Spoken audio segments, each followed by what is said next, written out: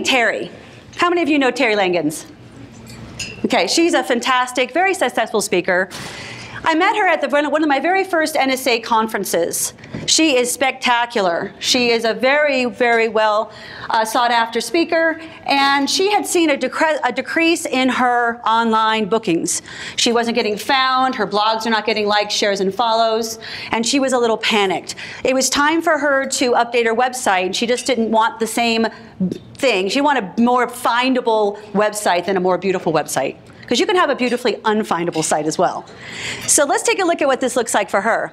So Terry had invented a phrase called blah, blah, blah. .us was her domain. So the first thing we had to take a look at is .us is do not rank in Google. So there's our first challenge, okay? The next challenge is she called her About Us page Chief of Everything, C-O-E. Her main navigation said talk, see, no, read on her website. And then her blog was spelled B-L-A-H-G. So her blog was not being indexed by Google because it didn't see B-L-O-G. So we had a couple other interesting things. So the thing about being a speaker is we focus so much on creativity, making ourselves look unique and different and special. The problem is on the internet, it's about what people search.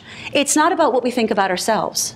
Once they find us, then we can start to impress them with our knowledge and our thought leadership. But the problem is, we're not being found. We're nowhere to be found.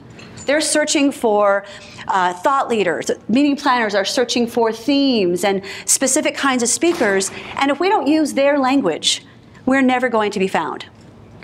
So when you Google blah, blah, blah, you don't get Terry, you get Kesha. I'm not playing that video, okay? No, I'm not gonna do it. You're welcome, you're welcome. So she's never gonna kick Kesha off this page, do you see that? Blah, blah, blah may be a great thing for her to say, but it's not gonna work on Google because it's already taken by a pop star.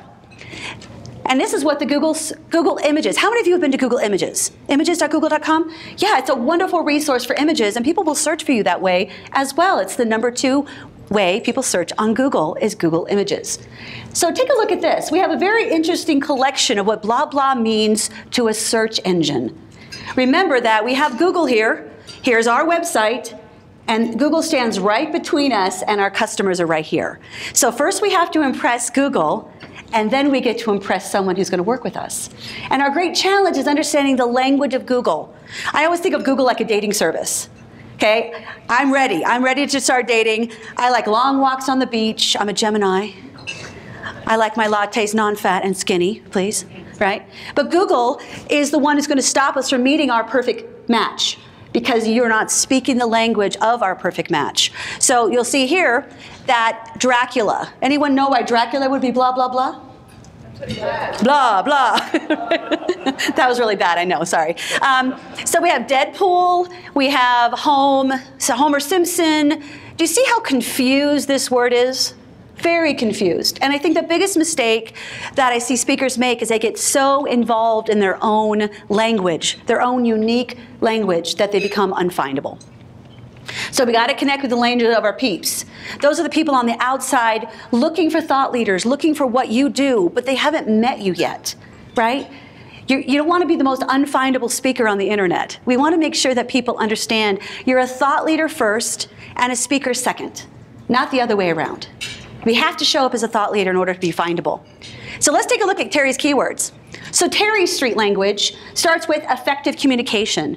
Effective communication gets 9,900 searches a month. Nowhere on her website. Effective presentations is 4,600 searches a year. Effective marketing was 4,830 a year. So here's what we did. We said, okay, effective communication is where I'm hanging my hat.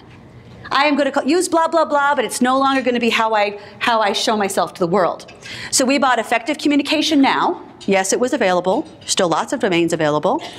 By having your domain say what you do, you are instantly findable for that concept. Instantly. You don't have to worry about branding your name. It's branding who you are and what you know that matters. This is what makes us get hired, is what we know and who we can help. Look at those numbers. I love knowing these numbers.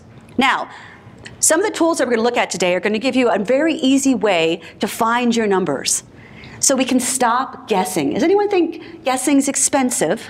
I love that. Guessing's expensive, right? You try this, and then you try this, and then you get this, and you have all this good stuff, but you're still not seeing any results because you never ask the person who matters the most, the searcher.